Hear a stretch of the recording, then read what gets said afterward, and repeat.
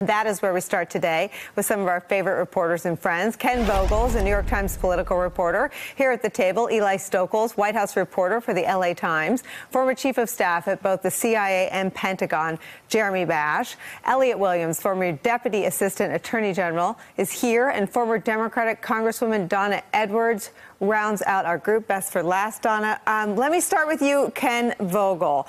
All eyes are on that explanation, which is expected to be included in the redacted release tomorrow of the 400-page Mueller report about how Robert Mueller either failed to or refused to or was not able to come to any sort of verdict on the obstruction question. What sorts of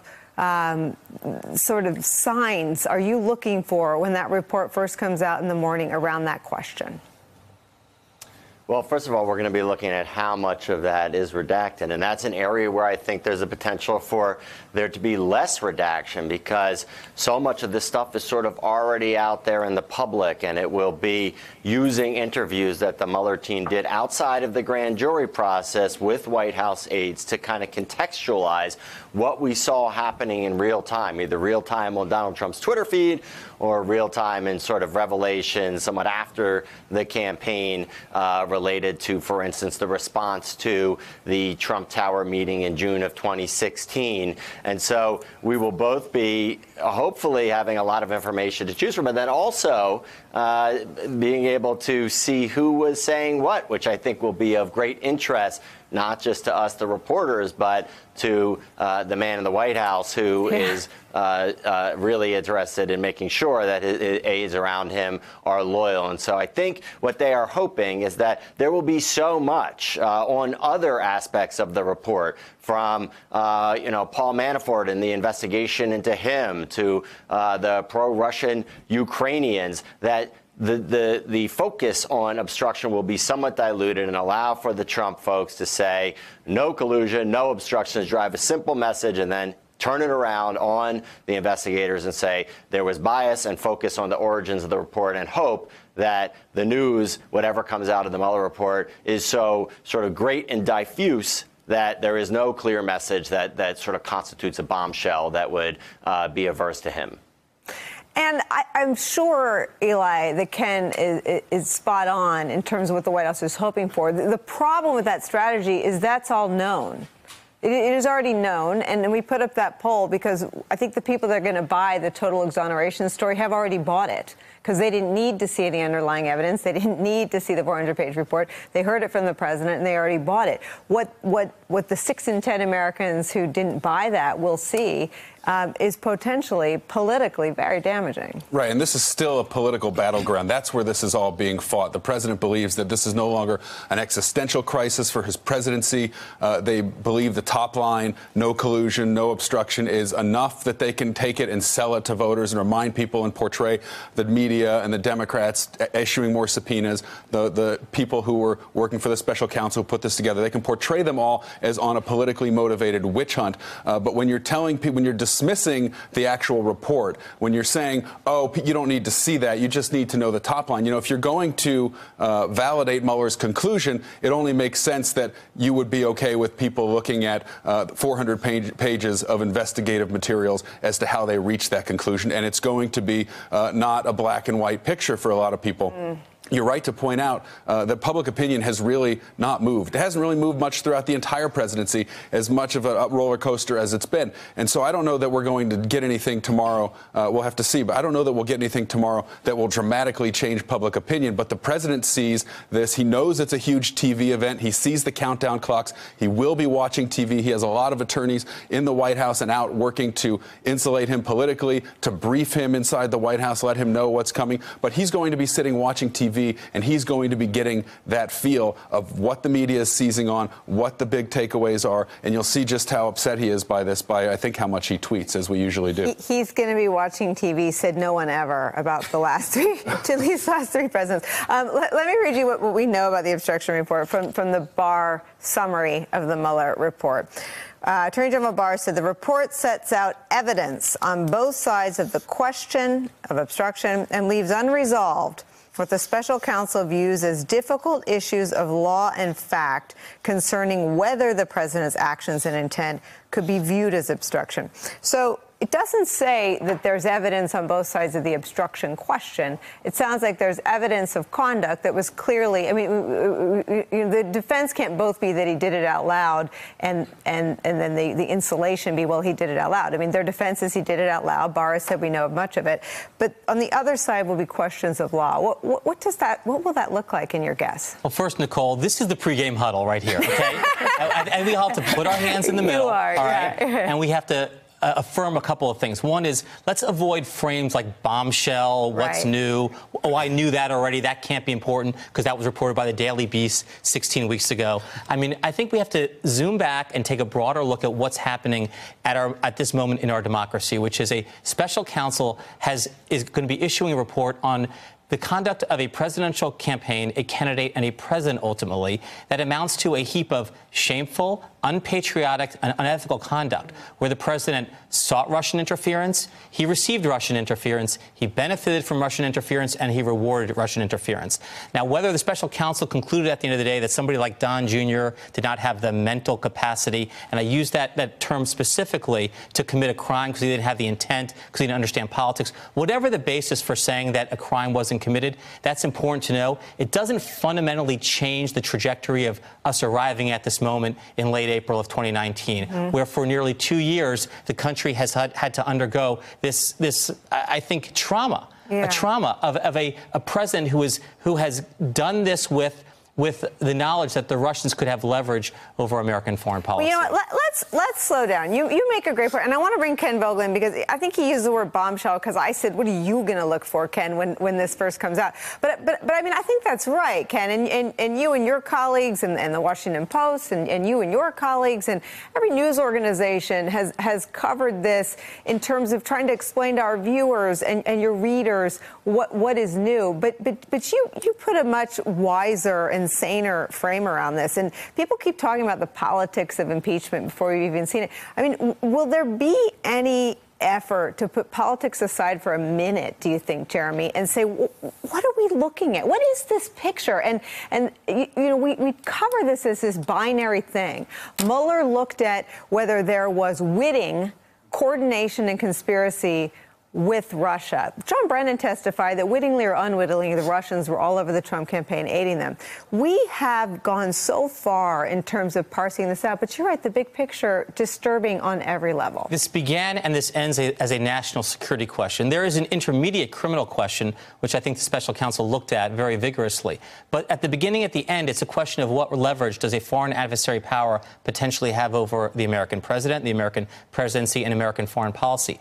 And I think we'll learn some of that tomorrow. Whether or not the president gets a temporary bump or a temporary downgrade in the polls, I think is wholly irrelevant to our national interest. The broadest question from a national interest perspective is, how can America stay strong, stay safe, prevent this from happening again? And how can we hold the American people and Congress hold an administration accountable for what it did to allow Russia to have leverage over us? Ken Vogel, let me bring you back in on sort of this broader question of what tomorrow is and what we'll learn tomorrow that we haven't seen for the 22 months that Robert Mueller has been functioning in a pretty opaque way, other than the stories your news organization and others have broken about it. Yeah, I agree with both you and Jeremy that the broader picture is that this is a historical document that sort of puts all these things together, perhaps in a way that we haven't seen before. Although it's important to point out that the redactions could potentially minimize or reduce the impact of the sweep of the report. And so when I'm talking about a bombshell, I'm talking about something that comes out of it that could really drive news coverage and really get under the president's skin in a way that wouldn't necessarily be the case if it was the big takeaway ultimately was, yeah, this is, you know, a troubling pattern here, a lot of which we already knew, but put it together and it says something about the way that Russia intervened in our election and something about the current administration and the president and his mindset and the way that his team works. All those things I think are important, But again, the way that our news cycle functions and the way that so much of this has been covered without a real big, shiny object that emerges as like the thing or maybe even a few things, you can see how this might get lost in a battle of finger pointing and sort of framing. And that's certainly the goal of Trump and the Trump lawyers. And the view from the Democrats, it seems to be Nancy Pelosi has taken impeachment off the table, but I just reminded someone what my 8 years in the Bush administration were like. The first time I turned over all my email to Henry Waxman, it was for Dick Cheney's Energy Task Force. The second time for the Valerie Plame leak investigation. The third time for the U.S. Attorney scandal. And the fourth time the Pat Tillman investigation. Emmett Flood was the White House lawyer for a couple of those, the later ones where I had already left. But there's a whole lot between answering some of these questions that Ken and Jeremy and Eli are all talking about and impeaching the president. And so, as one of the attorneys who worked on the Bush email, you read my emails? I read your email, and I apologize. This is your function. In a functioning, working democracy, we should have separation of powers, and it's a co-equal branch of government. And frankly, that made us all better. I think, and this whole concept of presidential harassment it's sort of a disgrace, and it's a way of undermining Congress's role and Congress's ability and Congress's vital function in our government of stamping out waste and fraud and abuse and just making sure our government is working better. Something I might have even said on your show before is that my former boss, Sally Yates, used to say, she used to tell us this all the time, that we welcome congressional oversight because it helps us do our jobs better as the United States Department of Justice. We don't want to be in a silo. So what do they do tomorrow? What do the Democrats do tomorrow? We'll see what's in the report. Now, remember, it's not just the Democrats. Congress voted 420-0 to see the full report, and not even just the report and the findings that sort of led to the conclusion. So Republicans ought to be eager to see the... Republicans ought to do a lot of things. They ought to do a lot of things. And of course, like I said, we're not... I hope we're still in a functioning democracy, but so many of our norms are violated and upended by this president every single day. I hope the Democrats read the report, study it, but again, and this gets back to Jeremy's point, this has all come down to this reductive question of crime or no crime, collusion, quote unquote, even though collusion's doesn't appear in the federal criminal code anywhere, at least in this context. Or, is the president mad or not? Remember the NBC reporting yesterday, is he mad or not? What we need to be assessing is, were there violations of the public trust by a presidential campaign or by a president of the United States? That is the cancer that we need to at least understand what went on. We know there was an intent to obstruct. Now, you can't criminally charge it, but that's the important question here, and that's getting lost in this very, very reductive collusion or no collusion dichotomy, or I think binary is the word that you used. It's more than that. Was there misconduct? And I think that question's been answered already. Donna, I have posited the opposite to lots of people who say, Trump, this is a pure political win for Trump. Polls are unchanged. He would have said that no matter what. And if the opposite had been true, if Mueller had come out and found that he participated in a criminal conspiracy with the Russians and that he criminally obstructed justice, I'm not sure we'd be having a different conversation. It would still be politically fraught to proceed with impeachment proceedings. Jim Comey and Nancy Pelosi have already said that's off the table. The president's base would still believe what they believe, that he's programmed them for so many months. He's hardwired them to believe the whole thing was a witch hunt. Where do you think we are as we get ready to look at what is released tomorrow from Attorney General Barr? Well, first of all, we start with the standpoint that the 60% of people who want to see the report virtually tracks the 60% disapproval of the president. And so we know that this is pretty flatline. But I thought that this was never a question just of criminality, because even impeachment isn't just about criminality. It is about norms of behavior, and it's about a violation of the public trust, all of those things, to be sure. And so I think even for Democrats tomorrow, one, digest the report. But keep in mind, this is a big piece of the puzzle that's added to that, the subpoenas that are ongoing, the oversight that's ongoing, and that isn't going to change. And I think, if anything, there's that narrow slice of the electorate that wants to see and then come to a conclusion. But Trump's hard base, and even among Democrats, those numbers and those things are not going to change at all. But again, this is really, I mean, you know, if you look at conspiracy, one of the things that we might learn in the report is that even if it didn't rise to the level of a criminal conspiracy, there was really bad stuff going on. Even if it doesn't rise to the level of obstruction, we're not clear about that even yet. But there was really bad stuff going on that is not presidential, that is not democratic. And those are all things that are important to know in any investigations that are going forward. I want to ask you about William Barr, because so far all we know about this report and what allowed the president to brand total and complete exoneration was the Barr summary of the Mueller report. My colleague Rachel Maddow covered this last night, and we're getting to it after her, of course. This is from Just Security. On Friday, the 13th of October, 1989, by happenstance, the same day as Black Friday market crash, news leaked of a legal memo authorized by William Barr. Again, 1989, folks, going back in time. Members of Congress asked to see the full legal opinion. Barr refused, but said he would provide an account that summarizes the principal conclusions. Sound familiar, folks? When the OLC opinion was finally made public, long after Barr left office, it was clear that Barr's summary had failed to fully disclose the opinion's principal conclusions. Are we seeing a replay of that? Well, we are. I mean, and so now we know that Barr has a 30-year track record with a 19-page memo recently reinforcing that. And I think it raises some serious questions about whether Barr can be an effective arbiter of what appears in public space. And those I think eventually we're going to see the entire report. It's just a matter of when. And there's a fundamental legal concept here that legal analysis doesn't lend itself to a Cliff Notes version, right? And we saw this with the quote unquote. Every time I hear the word summary, I want to put air quotes around it because it's not a summary. It's not. And the Supreme Court, for instance, when the Supreme Court summarizes cases, they quote the paragraphs and paragraphs and paragraphs of texts because you have to have the underlying analysis that led to it. And so when you attempt to do these sort of slapdash summaries, like, I mean, I don't want to accuse them of that, but